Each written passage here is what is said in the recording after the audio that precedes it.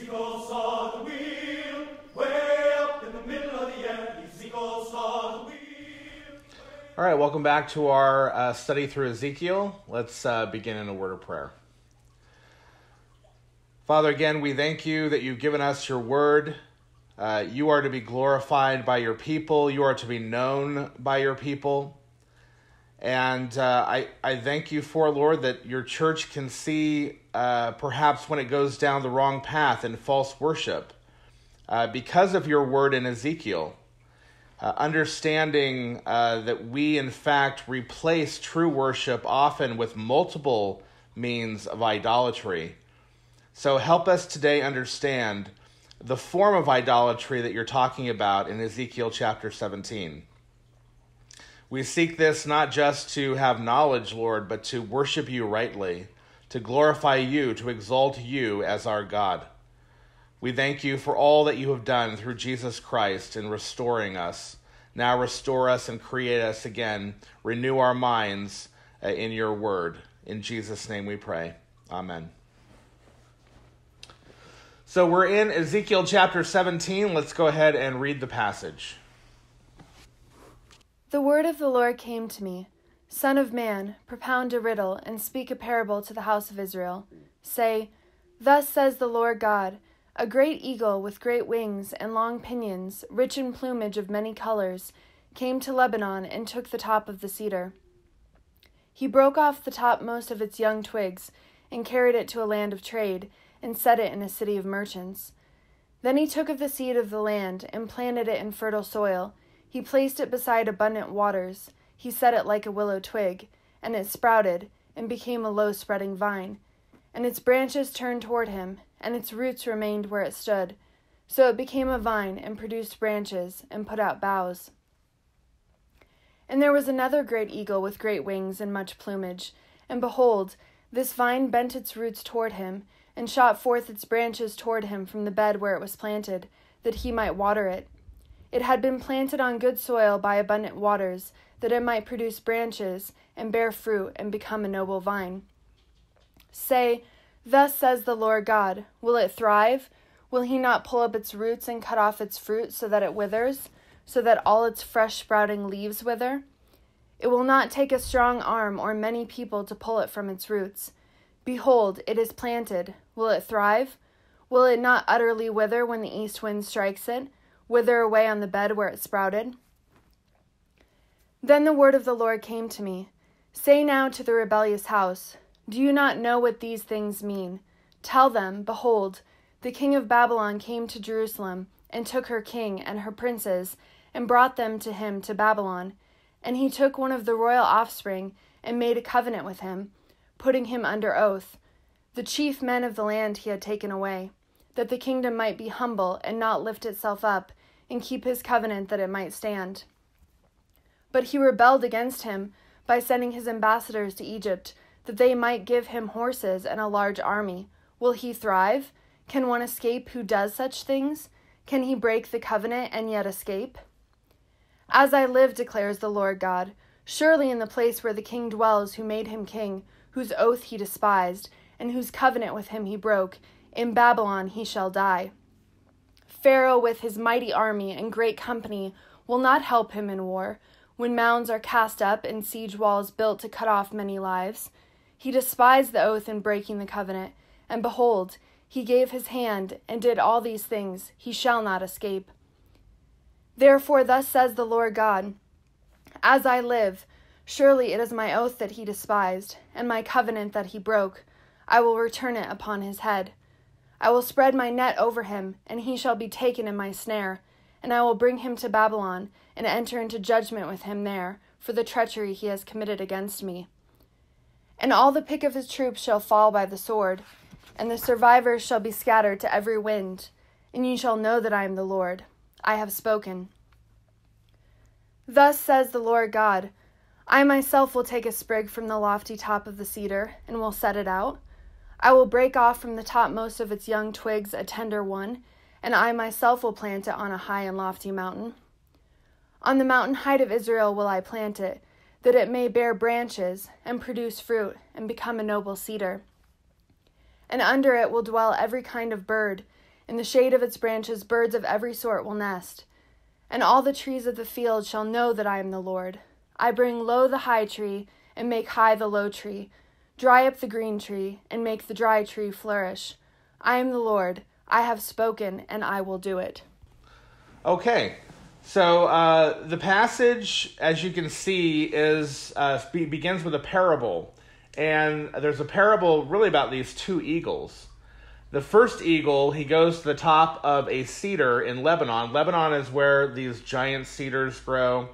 And he takes just the top of this cedar and he plants it somewhere in good soil, nice ground, water around it, that sort of thing, to where it's still going to survive. The second eagle comes along and he doesn't really do anything to the branches, but if you notice, the seedling starts growing its roots up toward the eagle rather than in the soil in which it was planted. And it's like reaching out toward the eagle as though the eagle grabbing it would somehow save it. And he asks the question then in this whole parable, is that going to survive? Is it going to survive by growing its roots up toward this eagle, thinking that somehow this eagle will save it? Now, you might ask, what is all this talking about? Like, what's with the eagle and grabbing this and that and the other thing, and then the other eagle that it's reaching out toward for help and all of that? Well, the passage is really set up in a chiastic form to where you have the parable on one side, but you can also then lay out the text, and it's almost just absolutely parallel in understanding what each thing is in the interpretive section. So after he gets done with this whole the eagle thing, in verse 11 he says, "Then the Lord's message came to me, say to the rebellious house of Israel, don't you know what these things mean? Say, see here, the king of Babylon came to Jerusalem." So when you lay these texts out side by side, the eagle, the first eagle, is actually the king of Babylon. Now, you also get the idea that it's God through the king of Babylon who's kind of doing this to them, and that's kind of been the message of Ezekiel as well. But the eagle itself is the king of Babylon. He took one from the royal family, made a treasury with him, put him under oath. He then took the leaders of the land, so it would be a lowly kingdom that could not rise on its own, but had to keep its treasury with him in order to stand. But this one from Israel's royal family rebelled against the king of Babylon by sending his emissaries to Egypt to obtain horses and a large army. Will he prosper? Will the one doing these things escape? Can he break the covenant and escape? So when you put all these things parallel, the second eagle is actually Egypt. And then the question, will it survive, is will he escape? And these things are parallel. So what has happened is essentially Israel, Judah, did not want to remain under the king of Babylon anymore, even though they could have prospered where they were. They would have been a huge nation, but God was disciplining them by their idolatry and put the king of Babylon over them. Instead of trusting what God had placed under them through the king of Babylon, through Nebuchadnezzar, they wanted to obtain an army from Egypt, get help from Egypt, in order to get free from Nebuchadnezzar. Now, years before, they had already done this with Nebuchadnezzar, trying to get free from their enemies by inviting Babylon in. They did it before with northern Israel, did it before with Assyria, trying to get help from Assyria in order to fight Syria. So this is a common thing that Israel had done. Now, something you need to understand is this is a constant complaint that God has against the people, that they reach out to foreign nations in order to obtain victory from other worldly nations. And this is important. We're going to come back to this. But ultimately, what we see here is that, as we've seen through Ezekiel, different kinds of idolatry, this is yet another form of idolatry. So as we've gone along, we've seen idolatry manifest first and foremost in literal idolatry, literally having idols in the temple. and whatnot, but also by distorting God. And that's why God keeps saying, I am Yahweh, and is presenting himself accurately as the God of wrath and mercy together, rather than a distortion of who he is. But also idols of the mind. If you remember, we talked about that, the idols of the mind. That idolatry comes in more than just this literal way, but instead in all sorts of other ways. And of course, the biggest idol is the self, and we've seen that in their complaints against God, because they think that they're getting the short end of the stick, that God should somehow give them what they want, and when they don't, they complain against him. And so constant complaints throughout that God is being unjust to them, he's not giving them what their rightful due is as his people, all of that sort of thing. Idolatry takes many forms. In chapter 17, it takes the form of trying to gain victory over the world through worldly means. So they're trying to become free from the world by appealing to the world. It's free from Nebuchadnezzar by using Egypt. Rather than appealing to God, to ask God to free them, and to worship God through the means God has provided, and to live through the means God has provided, even if it means living under Nebuchadnezzar for a while, rather than do that, they want victory, and victory doesn't look like what God has given them here and now, and so they're going to essentially rely upon, worship something else. They're going to get their victory through a different means than what God has provided. And in doing so, they show that Egypt is the God that they're appealing to. Egypt is the God they're trusting in to obtain that victory, not Yahweh. Now, here's a very important lesson for us. We are not physical Israel as the church. We are spiritual Israel. So we're not looking to wage physical wars. We're waging a spiritual war. What our victory looks like isn't we're free from some sort of oppressive government or something. The war we're waging is spiritual. It's against the wickedness of the world. It's against the captivity of God's people by the world. And victory then has to be obtained through a different means. What means is the church given to free themselves from the world? What means are they given to free other people in the world from the world?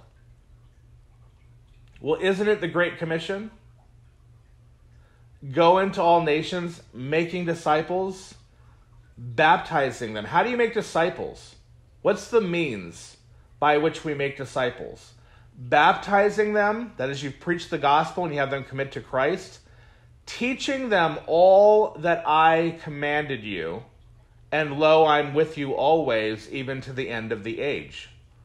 Now, very important, that's the means God has provided toward victory.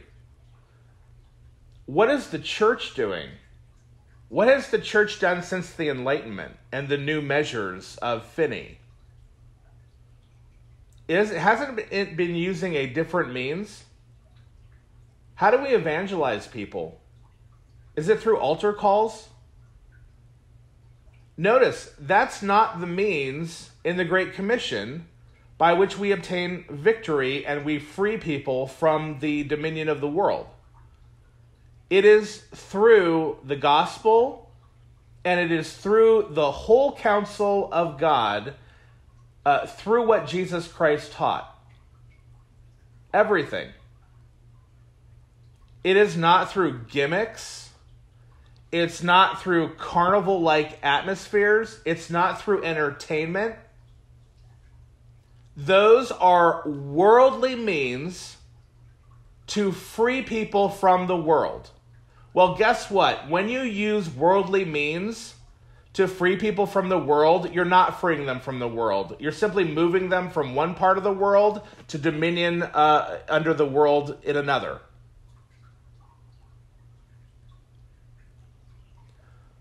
the means that are essentially being used are emotional means. Now, read the Great Commission. Do you see anything about using emotion there? Baptize them, preaching the gospel to them. Baptize them. Teaching them all that Christ commanded. And Christ, through the Spirit, is in the Word to transform people and bring victory. Where is there anything about riding motorcycles on stage? Where is there anything about playing secular music that resonates with people because you can really pull their strings with it? Where is there anything about telling sentimental stories and these sensationalistic testimonies that, yes, I was once a mass murdering Satanist and now Jesus saved me and that's how somehow going to save people? You are using a manipulative tactic that the world uses to make false Christians. That is idolatry. You are relying upon your own cleverness and the cleverness of the world to get people into its various groups, to get people into the church. You are commanded. God has one means by which you are to worship him and obtain victory in this war that we are waging. It is the gospel and the word of God. The word of God and the gospel at the center. It's the word of God by which God creates. From the very beginning in Genesis 1, how does God create? That you have chaos, the world is in chaos, it's in disorder, and the Spirit of God hovers over the waters, and what's the Spirit going to do? He's going to apply the Word of God to whatever God says. So let there be light, boom, there's light. Word, divine fiat. That's how God creates. That's how he creates life. That's how he orders the world. That's how he creates life and orders an individual who's in the world, who is chaos, who is a son of the devil. That's how you free them. You don't free them with emotional music and altar calls.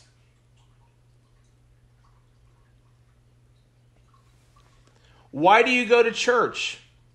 Do you go to church because you like the entertainment? Do you go to church because of the music? And I don't care if it's like modern music, if it, it's whether it has like rap or electric guitars, although that's not really modern anymore. I don't care like what kind of music it is, or it's old carnival music that I always make fun of, the carousel music that the gospel songs of the early 20th century and late 19th century had. It sounds like you're at a carnival, right? I don't care if you're an older person who likes that music, a younger person who likes the other music. At the end of the day, that's not why you go to church. If that's why you go to church, you're a false Christian. Let me tell you why real Christians go to church. They go to church to meet with God through his word and fellowship with his people through his word. Because that's the means by which they are freed from the world. And it's the means by which those who are still lost are freed from the world.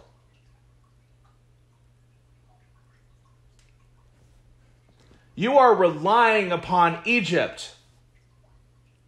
You are using worldly tactics and gimmicks to somehow save people from the world. You're not. You're making natural Christians, and a natural Christian is a false Christian.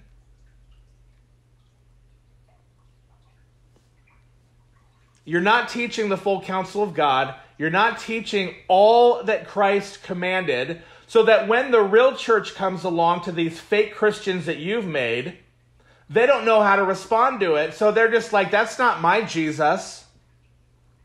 It's utterly fascinating that it's not your Jesus, and yet it's what Jesus communicated is him in the Bible. It's how Jesus presented himself. It's the words of Jesus, and yet they cannot tolerate it because they never were transformed through the means that God gave you to transform them, because you weren't worshiping God in your gospel message, quote unquote. You're not worshiping God in your preaching. You're not worshiping God in your music, in your service. It's a show for the people rather than a worship ceremony for God.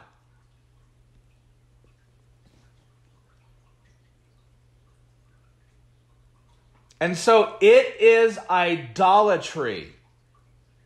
You need to understand this. This is not just a one-time thing God says. He says it throughout the prophets. This is a form of idolatry when you use the world to try to get free from the world, rather than you appealing to God and listening to God and speaking God's words and obeying God.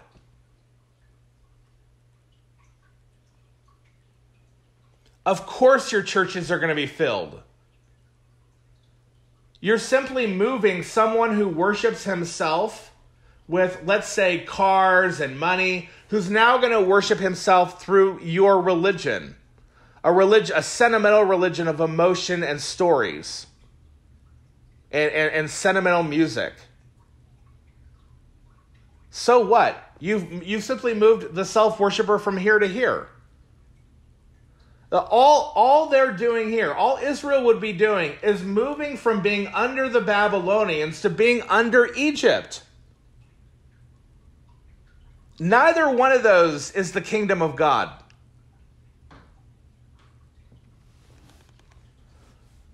Now, this is true whenever you use an alternate means to transform the world at all. And this is very important. This same thing I've just said about these churches who do this, I would say about people at abortion clinics. Look, if you think somehow you're going to transform people by law alone and not gospel, by just telling them that they're murdering their babies, I mean, that might shock people. You might get people to save their babies for that temporary period. You're not saving their babies, though, because everybody's still going to hell. Everybody's still living in a manner that's contrary to God. Everybody's still living in chaos and doing chaos in the world. You may have actually saved the next Hitler. Congratulations. Our goal is not save the world so it can be the world on a different day. Our goal is to save people through the means Christ commanded us to use. Preaching the gospel, baptizing them, teaching them all that he commanded. And through that, he's with us to the end of the age. Through that. And that means only. You want to know why the altar call replaced baptism? Not in the sense that people who do altar calls, they don't later baptize people, but as the marking point of when you really become a Christian. You want to know why that replaced it?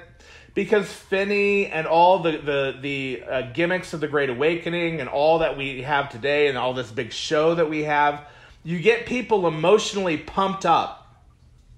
You either get it very sentimental and you make them sad in some way and get them to be emotional so that they're crying, or you get them really excited and pumped up. Either way, it's in the moment, in the emotion of the moment, and so right away you have them come to the altar. Now, don't get me wrong. There have been cases in church history. There have been cases, in the Bible with Philip and the Ethiopian eunuch where there's water right away. But usually baptism has to take place later because there's not water right away. It gives the person time to think about whether or not they're going to follow Christ. Christ makes the statement, who builds a tower and doesn't first consider whether he can finish it? What king goes out to war without first thinking about whether he can defeat the other army? And after he makes that statement, he says, therefore, look, unless you take up your cross and follow me, you cannot be my disciple. Think about following Jesus and then do it. Baptism allows you a little bit of time to think about it. It's not an emotional decision. It's not an emotional frenzy that you're in, that you then commit yourself to Christ real quick. But you can actually think about it, think about what Christianity is saying, think about what Christ is commanding you to do, and then say, yes, I'm going to commit to Christ. That's what baptism allows you to do, because there's some delay, usually. Altar calls don't. It's immediate in the moment. Get everybody very emotional, get them to the altar, boom, have them pray that prayer. Do you see anything about praying prayers in the Great Commission? See anything about some sort of magical prayer that you pray or coming forward and that's what your commitment is? No. Again, the means of emotion, you want to see that in religion, it's not going to be in Christianity. Using the means of emotion to worship gods and to pull people this way or that way is paganism. You are partaking, again, in a false form of worship. Because you're using this pagan means. And you think it's going to accomplish something for God. It's not. You're actually working against God. So congratulations, you've built giant churches, quote-unquote churches, that now the real churches have to fight against. Because every time we come into contact with one of your people, your supposed Christians that you made, we have to actually evangelize them again. And now it's harder to do because they already think they're Christians.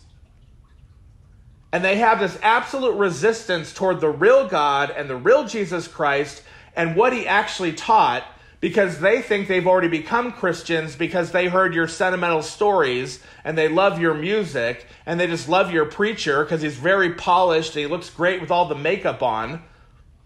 And all of that is Christianity to them, and that's what they've already signed on for. So when they actually come up against the real Jesus, they have no problem in rejecting him because they think they've already received the real Jesus, and it's actually your fake Jesus that you gave them. When you rely on the means of the world, you don't expand the kingdom of God, you expand the world. That's what they're doing here. You know, it's nerdy to say, but I mean, if you can't catch the nerdiness already, then you've missed it. I'm going to be nerdy today, and I'm going to quote Elrond, who's talking to Gimli, who tries to destroy the ring, right? And what does he say to Gimli? The ring cannot be undone by any weapon we here possess. We cannot undo the wickedness of the world, the captivity of the world, the bound of the world, the shackles of the world, with anything that we have in the world. It is a supernatural thing that God creates through his word.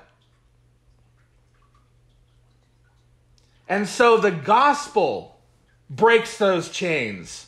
The word of God, as it renews the mind of his people, break those chains.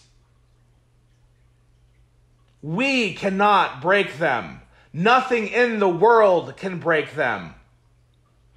Nothing can bring to life what is dead, but the word of God can.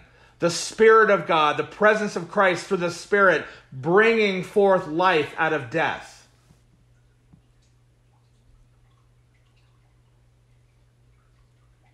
All you're doing is you're gathering the dead through your worldly means and saying, look at how much life God has given to us. And yet you're all a bunch of corpses.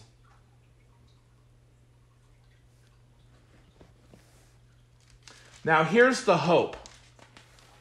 The hope is not in ourselves. The hope is that God will have his people.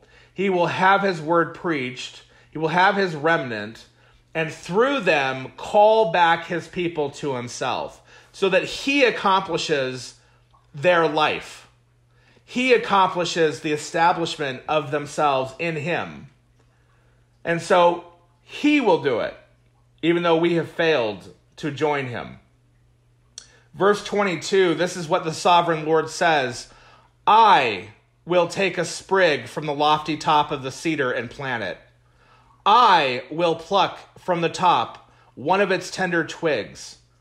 I myself, that's a knee, it's emphatic. I myself will plant it on a high and lofty mountain.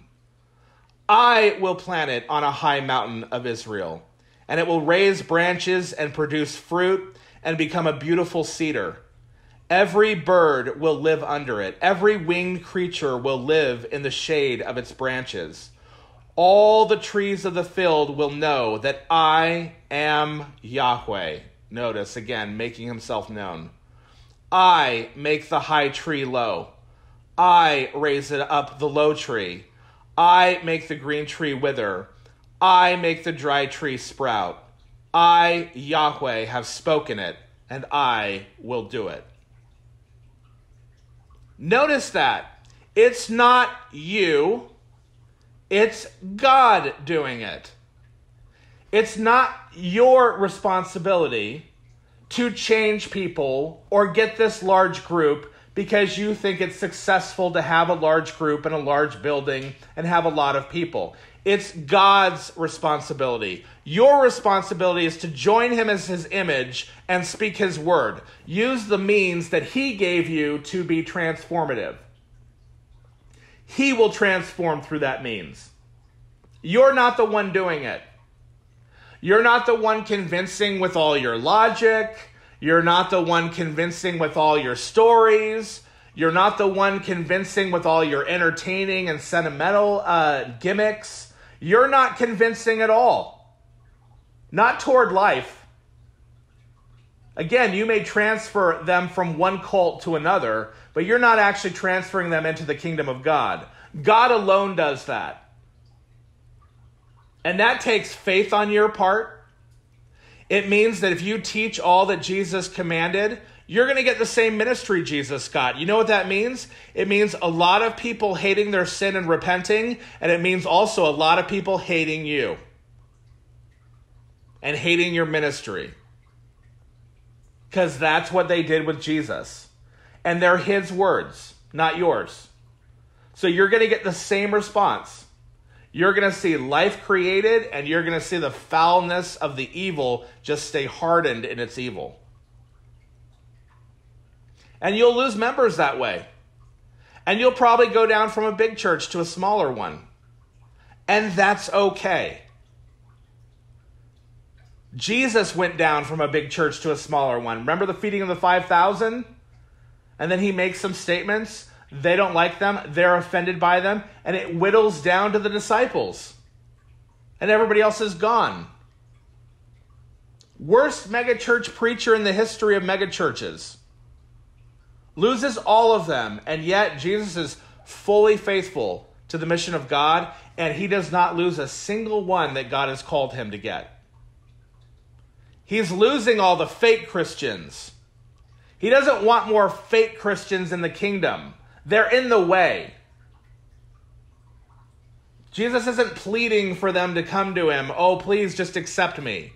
No, he's telling them, no, you should consider about following me. Because I only want you if you're going to follow me all the way. And it's God who accomplishes it, not us. Because it's God who gets the glory at the end of the day, not your gimmick. If you save people, quote unquote, you have people come in the kingdom because of your gimmick, what gets the glory? The idol of your gimmick.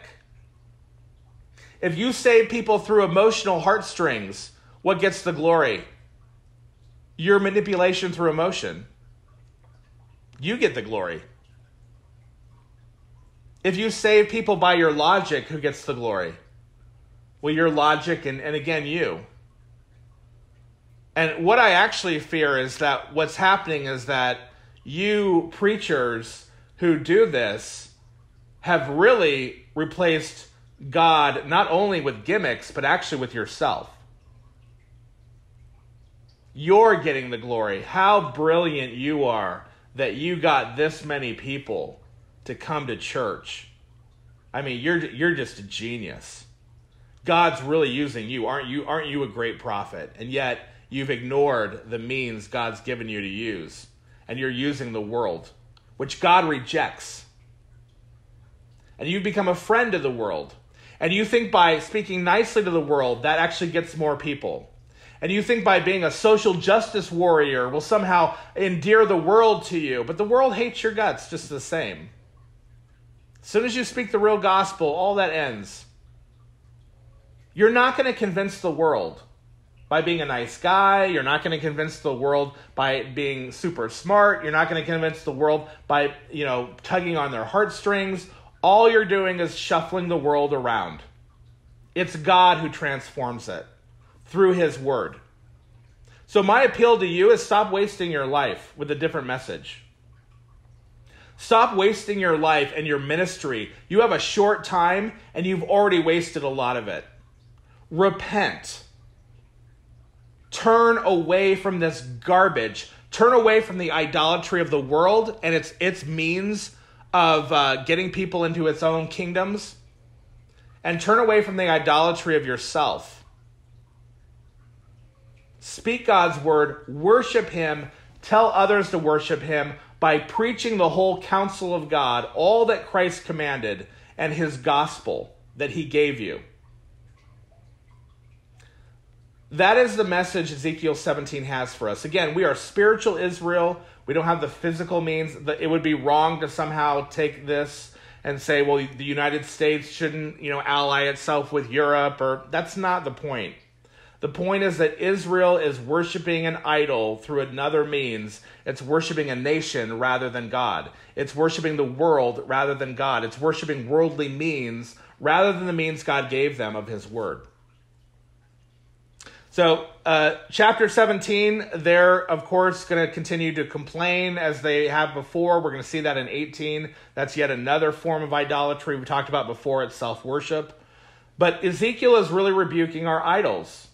And this is yet again another idol, so that we understand that the church is doing this is in serious disobedience and probably not a church if it continues in unrepentant disobedience this way. They're not just another flavor of Christianity. They really are a pagan religion. They have the horns of the Lamb, like in Revelation. So the authority of the Lamb, they come in his name and his authority, and yet they speak like a dragon. Beware.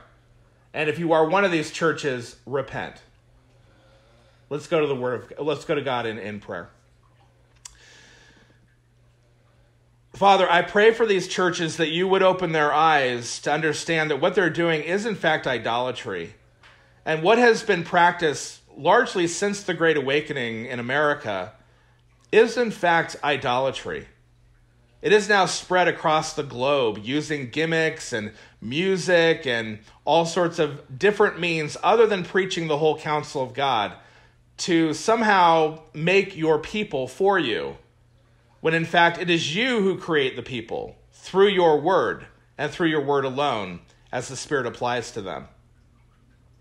Lord, we pray that at the end of the day, people will understand that what you use to take the shackles off of people in the world gives glory to that thing.